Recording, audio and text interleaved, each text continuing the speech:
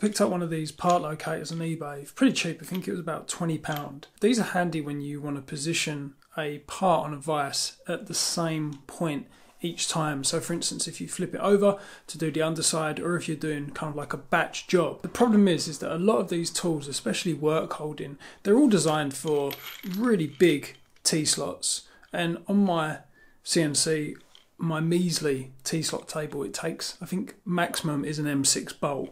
This is like an M12.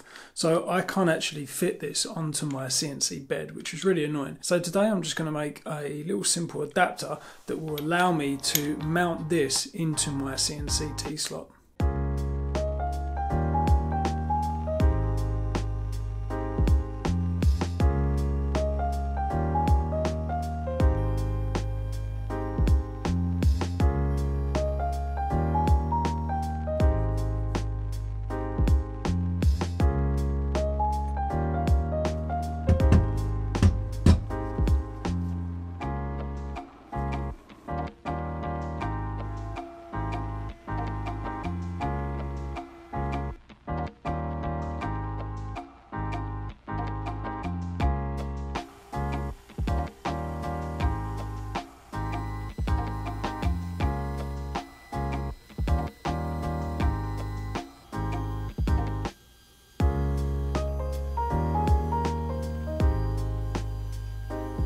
So we finished machining the first half of this T-slot adapter.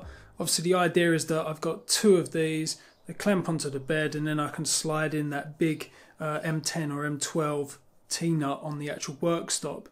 Problem is that I think this is going to take up quite a lot of space on the CNC bed, and if I ever want to adjust it, I've got to actually adjust 4 of these screws. You can see that I've just got a recessed hole for the M6 socket bolt here. What I'm going to do is I'm actually going to stop making this part. I'm going to save this bit of stock for maybe another project.